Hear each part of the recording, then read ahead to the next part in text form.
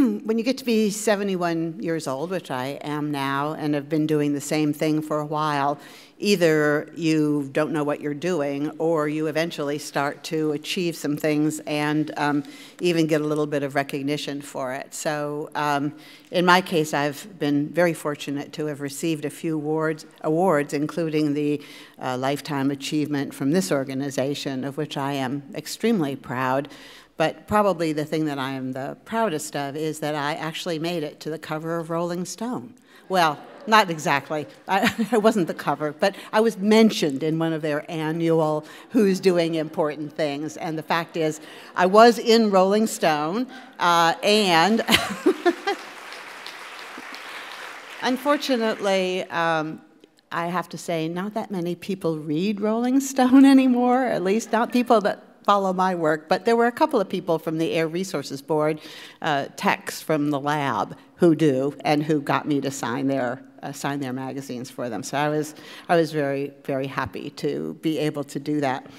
When my daughter, who is a lawyer and now the head of staff of a committee of the United States Senate on oversight and investigation, she's a Democratic chief staff person, was 6 years old and was asked what she wanted to be when she grew up.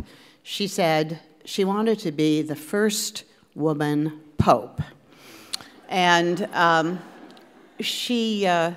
think she'd gotten that idea because she'd seen a documentary about the Pope, and she really, really liked the outfit, as well as the power. So we had to explain to her that there were two problems with her career ambition, which really would probably knock her out. The first was that we're not Catholic, but the second, and equally disabling, was the fact that she was a woman. I look forward to the time when being the first woman anything is no longer anybody's career ambition. And I know a lot of other people in this room do too, even though many of you I recognize are the first woman in whatever position it is you are now holding.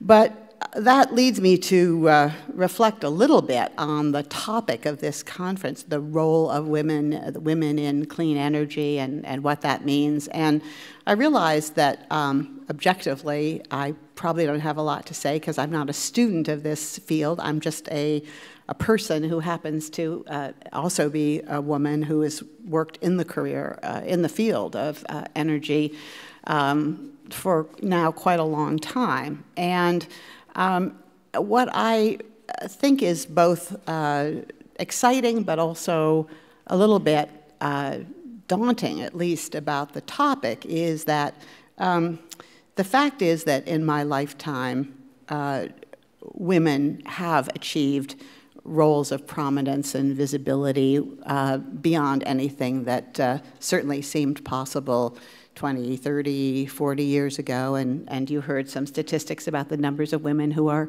energy ministers, women heading up all kinds of important organizations. Probably the woman who has inspired me the most in the last few years was Christiana Figueres in her role as the head of the Conference of Parties that achieved the accord in Paris.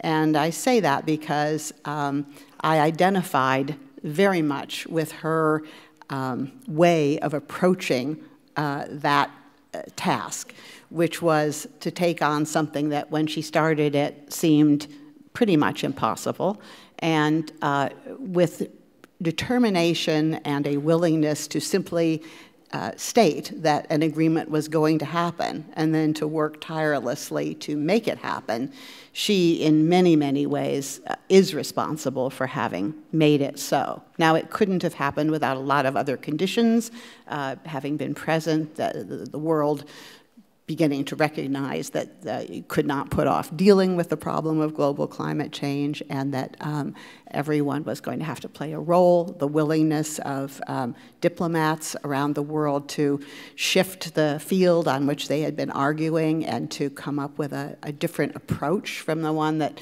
had been tried at Kyoto and that didn't work. the fact that both developed and developing countries were working together before the conference. There are many, many other factors and many other people who played absolutely essential roles in getting to the Paris Agreement. But I really do feel that her kind of inspirational leadership is something that we should all admire and aspire to in whatever field it is we are working. So it's nice to know that even as you go along, there will emerge people who are heroes and role models, and I was very glad to find one in her. I also thought as a prior recipient of this award, of the Lifetime Achievement Award from this organization, that I would say a couple of words, since I wasn't able to be here when I actually received my award, about how I got into this in the first place, because I didn't start out my career intending to work in the field of energy. I think we could probably start with the fact that my father, who was a professor of engineering at Cornell when I was growing up as a kid, was horrified when he found out that I had been appointed by Jerry Brown to the Air Resources Board for the first time and was in a position to be making decisions about the future of the automobile in the United States, because my father very well remembered how hard it had been to pull me through 7th grade general science, and so that was kind of, he was still stuck on, you know, what was I doing working in this field. But I approached my interest in energy from the perspective of clean air and of being a lawyer and not a scientist. I have been very fortunate in my career that I've been able to work with amazing scientists and engineers in tackling California's air pollution problems, and then moving into what I think of as sort of larger scale air pollution problem of greenhouse gases as they are in our atmosphere and continue to be building in our atmosphere. But I started out as a young lawyer who wanted to make a difference, did not want to work in a corporate law firm, wanted to do something exciting, interesting, cutting edge. And what was new and exciting and interesting and cutting edge in the early 1970s was environmental law, because Congress had passed a whole slew of environmental laws, including the first really serious Clean Air Act. And it contained in it a wonderful provision which was unique at the time and has never been seriously replicated, called the citizen suit provision, which allowed for any person to go into court and sue either a polluter or the government, and to seek an injunction to force action. This was what we were looking for. It was an opportunity to actually use the legal system to force change. And I and many other colleagues and friends and people at NRDC, among others, did just that on behalf of organizations like the Lung Association and community organizations, coalitions of people who were sick and tired of smog and who wanted to see something done about it, and were tired of the political compromises that led to their government taking the attitude that it wasn't realistic to ask people to do things that might involve serious changes in lifestyle. So I spent many years of my life listening to, participating in, and as a board member of the Air Resources Board, presiding over proceedings in which you had businesses on the one hand and environmental groups on the other hand arguing about whether doing something to require cleaner fuels or cleaner vehicles would cost too much money, would end up hurting the ability to have access to important consumer goods like cars and gasoline or electricity, and whether if we did proceed with these very strong mandates that we were considering, whether that would bring the economy of the state of California to a halt. And my views about the EPA Clean Power Plan and many other things that are under consideration at the moment are completely shaped by the fact that we have seen time and time again that looking to the science to tell you what the goal should be in terms of what the definition is for clean air or for safe emissions from any particular sector, and then understanding enough about what's doable with technology to then set strong standards is really the only way to make progress, and it has shown time and time again that it also has economic benefits once the political consensus can be reached. We're now in one of those periods again with respect to climate change. There's been a tremendous shift in public opinion in terms of the need to address the problem, but we're still fighting over the question of how to do it. And of course it's not simple, and there will be costs to somebody, in some sense to all of us. But if we want to actually save the planet, we're going to have to figure out how to achieve those things. And that includes increasingly sophisticated ideas about how to use finance, use policy tools to achieve those goals. But it is about technology, of course, but it's also about smart policy and harnessing the benefits and the skill and the expertise that we have in the financial community to make those things happen. When we approached the problem of how to implement California's Global Warming Solutions Act, which was passed just before I came back from my second time as chair of the Air Resources Board. And by the way, I was appointed by a Republican governor, Arnold Schwarzenegger, before I was reappointed by Jerry Brown, by my first governor. It was the job of the Air Resources Board, and it was handed to us because we were seen as an agency that had been successful in harnessing all the regulatory tools and finding incentives and market programs to deal with the problem of smog. It was considered that AirB was the right agency to develop a plan for dealing with global climate change for California.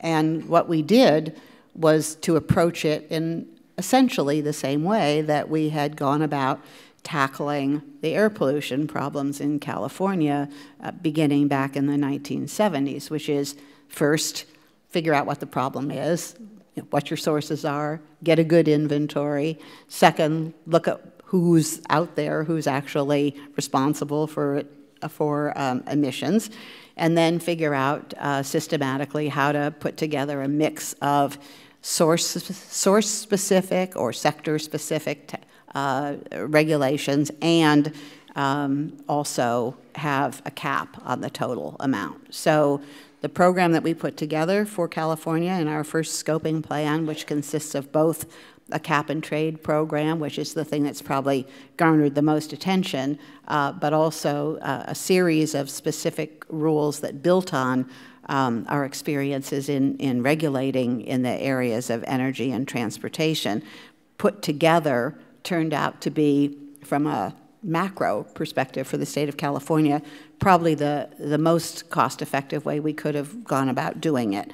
And although various aspects of the program remain controversial, and probably always will be, I suppose, overall we've seen a tremendous amount of acceptance and frankly success in moving forward in terms of reducing overall emissions. So I can't tell you that this was all easy, but it was made enormously easier by the fact that there were so many people in this state who remember what it was like when you couldn't see the mountains, or you could not play outside if you were a kid, or where it hurt to go out and breathe the air in Los Angeles not that long ago, and know what it took to clean it up, and that it's going to take a fairly similar, although even more dramatic effort to get to the next step.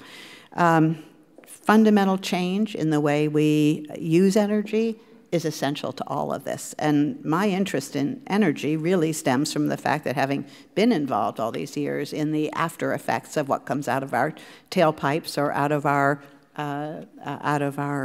stacks at power plants and refineries and so forth, you quickly begin to realize that there's a deeper issue here about how we actually are making and using energy, and that's what we have to find ways to tackle. We do it here in California through partnerships of all kinds with anybody who's willing and able to partner with us, including, of course, and enormously important to us, relationships that we've had with academia over the years. While the state has not had as much money to put into basic research as I think any of us would have liked, we've been able to help to leverage money from a lot of other sources, and we've had the tremendous cooperation and support of both our private and public research institutions, and of the students who come out of these places wanting to take on important jobs and make a difference. One of the most fun things that I've actually ever done in my career was when I was at UCLA.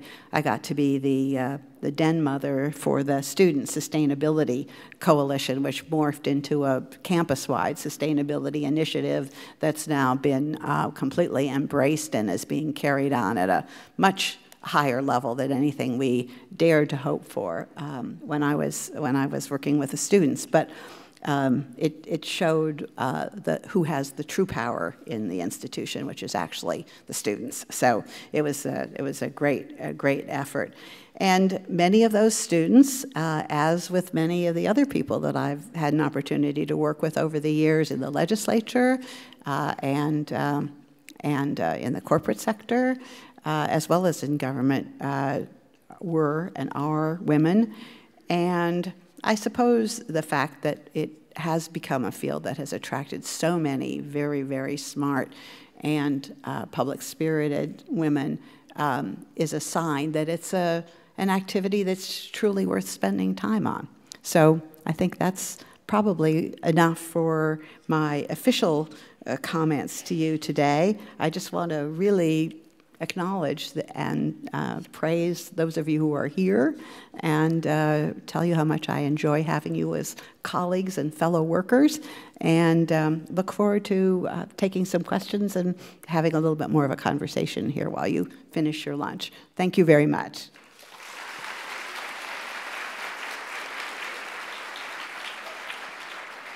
Hi, Mary. Why don't let's sit in the middle. Maybe we won't cut off so many people on the side. I'm excited to be back in California from my new move to Geneva and Switzerland. Yeah, not the many other Genevas that exist here in the U.S. But I think what we have here today is a tremendous gathering of public, private sector, academics, international and U.S.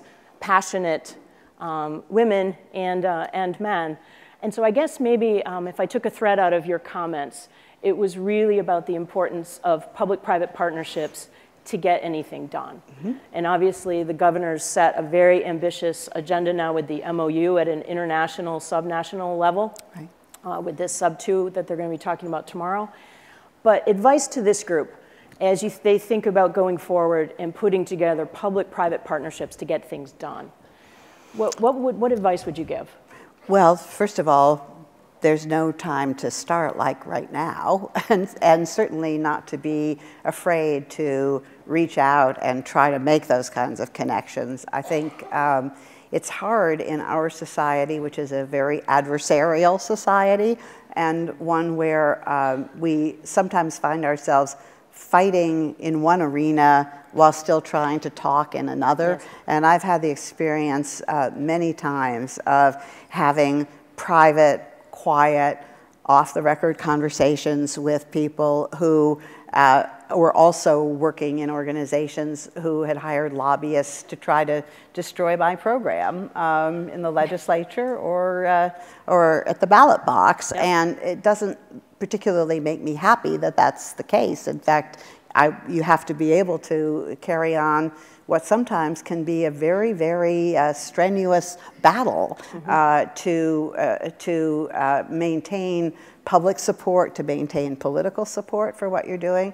But at the same time, if you're not also able to have the conversations with the people who obviously feel concerned enough about the program so that they're willing to fight you on one hand, then you're missing the opportunity to settle it. Because I think maybe one of the things that I probably could have mentioned early on that I learned was that in working for a public interest law firm, which was devoted to litigation, litigation is war by other means, as they say.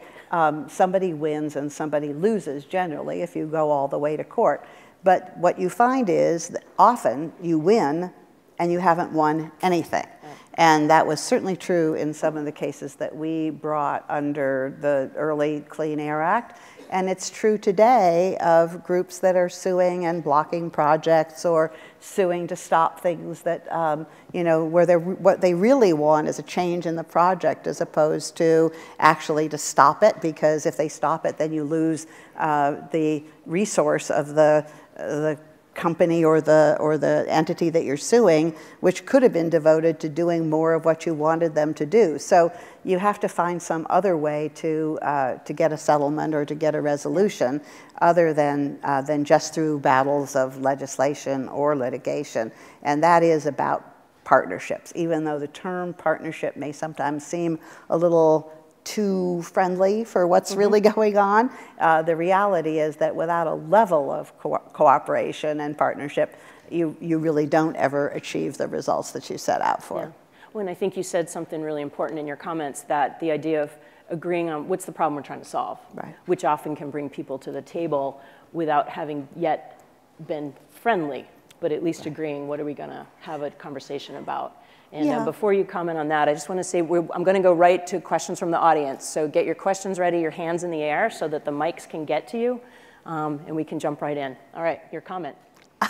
Well, my comment on that was just to say that the idea that the person on the other side doesn't have something of value to offer in terms of reaching a solution is probably going to prevent you from achieving what you could achieve. In other words, none of us has a monopoly on truth, and no matter where you are, you can learn something from people who seem like they're your adversaries. No, absolutely, really wise words. I think I see a microphone over here. You can let us know who you are and where you're from. Hello, Dorothy Barnett. I'm from Kansas. I direct the Climate and Energy Project, a nonprofit focused on clean energy, energy efficiency.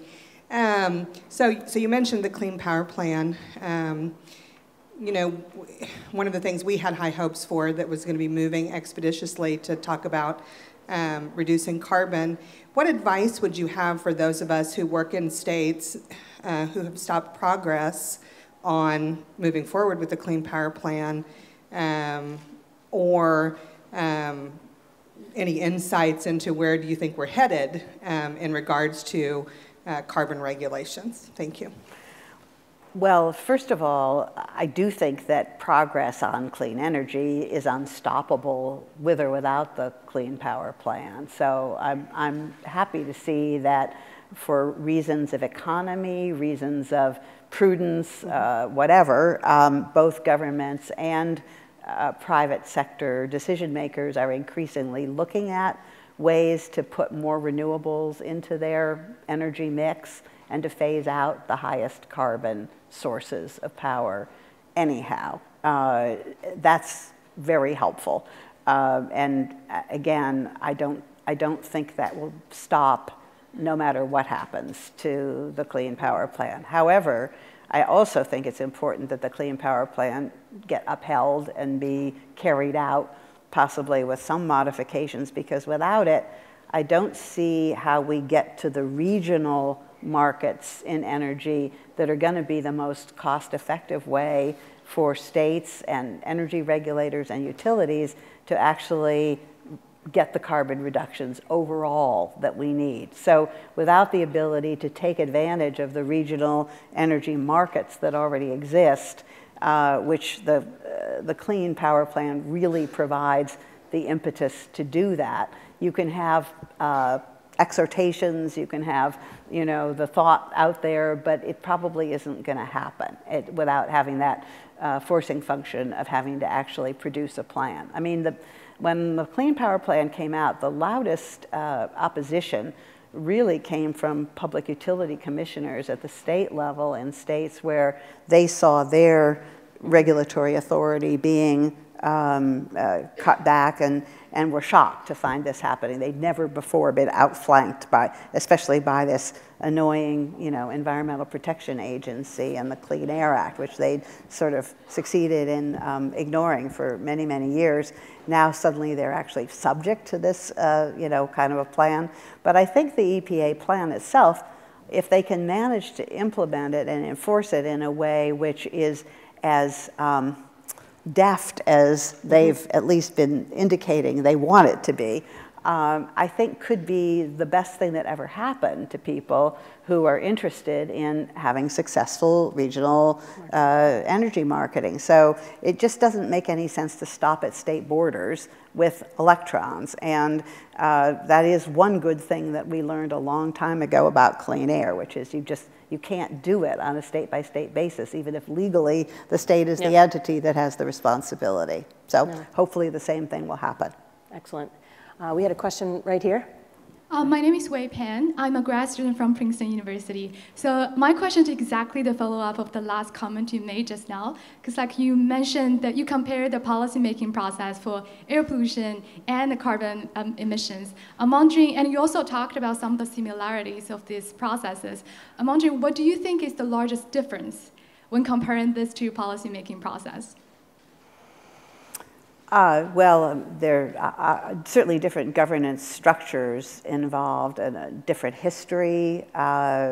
One in the energy sector, at least if we just talk about electricity, the ideas about how to think about it really emerge from a time when states, cities, and others were eagerly trying to expand the energy network and to find ways to make it affordable and available as widely as possible, and that's sort of the history of our system, and it was very successful.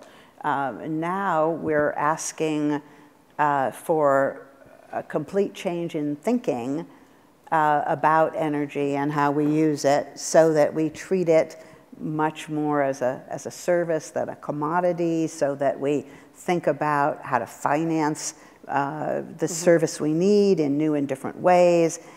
Every entity that's involved in the process or in the system that we've created has to change, and that's wrenching and, you know, sort of hard to do. Whereas air pollution didn't become an issue really in this country until the late 1960s, and sort of, you know, those of us in the environmental movement, you know, parachuted in and started, you know, knocking on the doors and saying, you've got to do things differently, but we were the upstarts. Well, now we're no longer upstarts anymore. Our way of doing things has also kind of shown its limits, and once again, we have to face some other new ideas about how to change.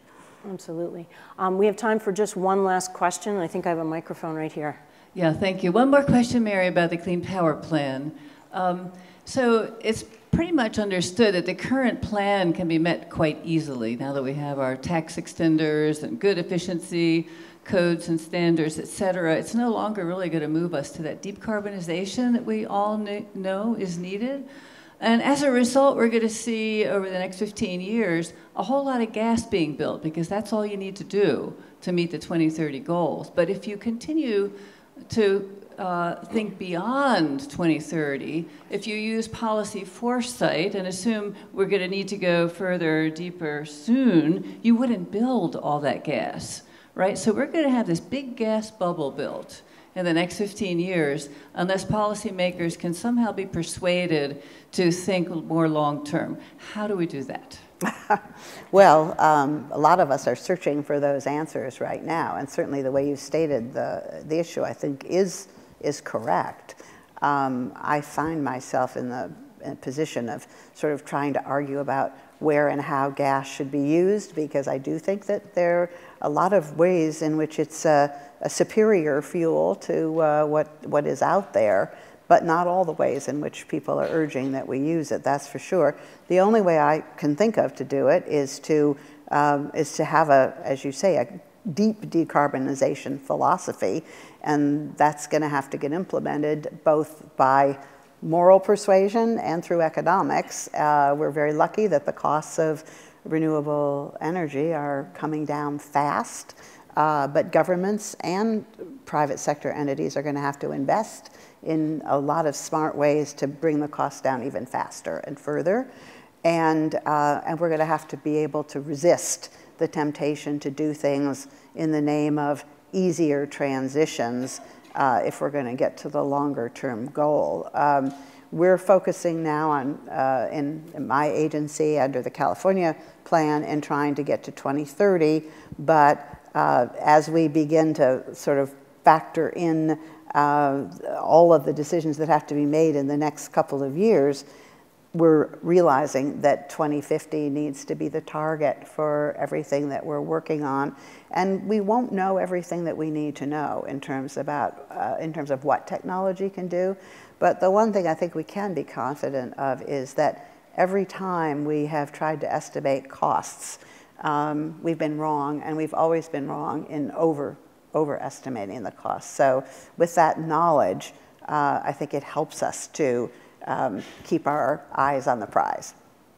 Excellent. Well, thank you, Mary, for Thank both you. your inspirational leadership and your wisdom today. Thank you. Thank Mary again. Thanks, everybody.